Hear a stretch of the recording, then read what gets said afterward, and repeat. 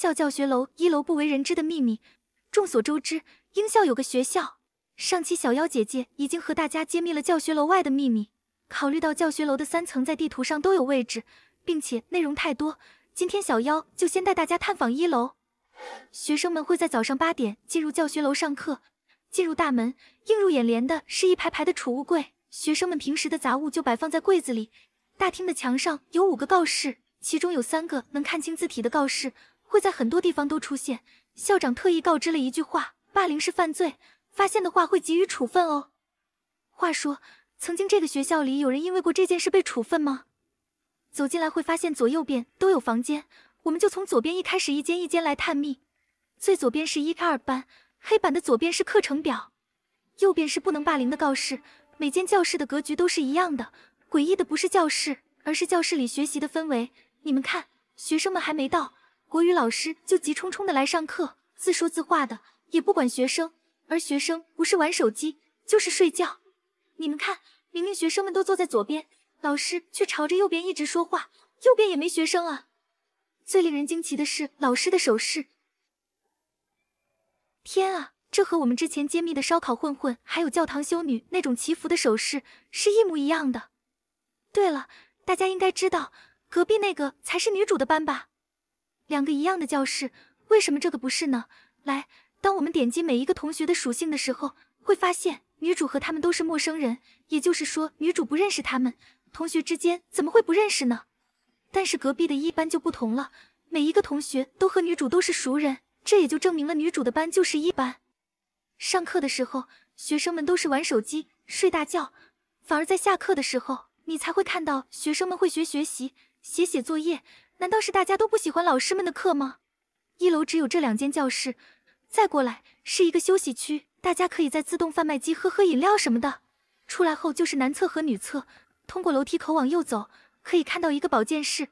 保健室就是我们的医务室，室内的储物柜上面摆满了药品，但是里面并没有校医或者管理员，这样似乎有点不太安全。保健室的旁边是教员室，学校里不上课的老师都会在这里坐着，整体没有什么奇怪的。最令人不解的就是这个叫花子的机器人，小妖有点不明白这个机器人在这里究竟有什么用途，它也不能对话，也不能工作，还占着过道的位置。最古怪的是它的名字，要知道花子是恐怖传说了很可怕的一个小女孩的名字，这个机器人可以起任何名字，为什么要起这个名字呢？教员室的旁边就是我们的校长室了，这扇门打不开，校长室外的门也是封闭的。我们先说说最后这间广播室，这间房没什么特别的，主要就是用来播报通知的。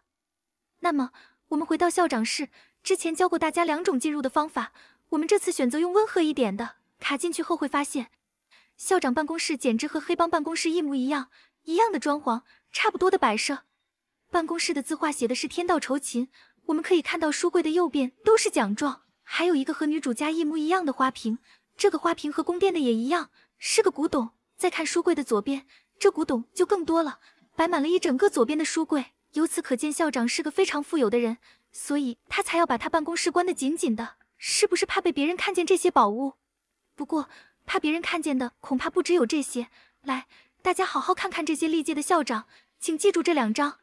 小妖带你们看看。我们先来到主事屋，可以看到主事屋外面有2个告示，而左边这个逃犯长得和第3张的一模一样。接下来我们来到向日葵组老大的办公室，看到了吗？他和第7张照片长得非常的像。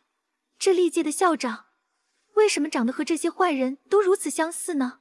加上学校和向日葵组离得这么近，很难不让人怀疑他们之间的关联。小妖还发现一件事，当他们来学校打我的时候，看到了吗？